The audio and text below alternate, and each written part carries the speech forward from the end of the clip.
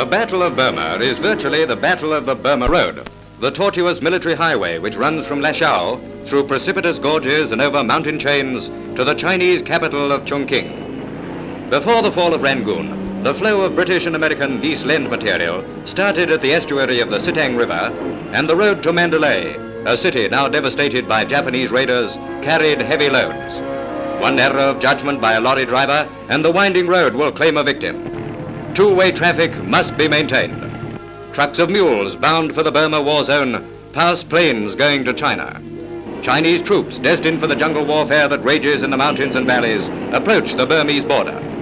British and Chinese are working in close liaison with each other in the vital struggle to stem the savage Japanese thrusts at the 1,400-mile lifeline to China. The southern end of this rocky jugular vein is already the scene of bitter fighting.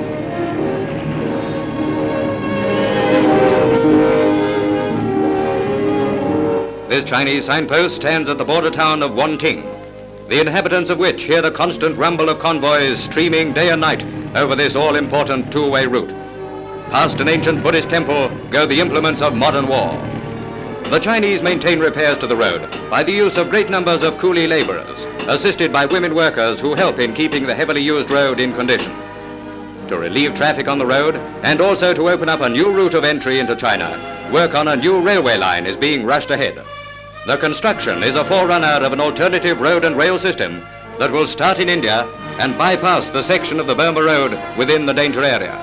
Along the Namting River, engineers dynamite the solid rock.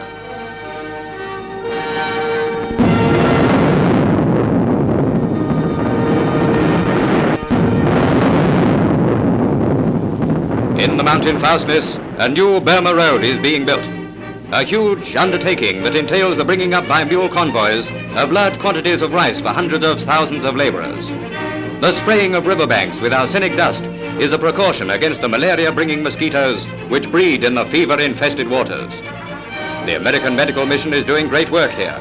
It has greatly reduced the mortality rate from malaria, yellow fever, dysentery and typhoid.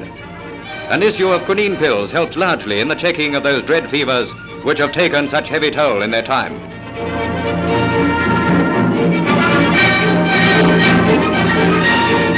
This engineering project can, in its way, be likened to other great enterprises, such as the Panama Canal or Boulder Dam. All the time, it's a fight against disease, and the enemy which is aiming to break it apart. And perhaps most of all, it's a fight against time. In its dark interior, winding trails of rock and iron reach out to the Allied forces at grips with the enemy. A great network which links India, Burma and China and feeds each with the essentials of war.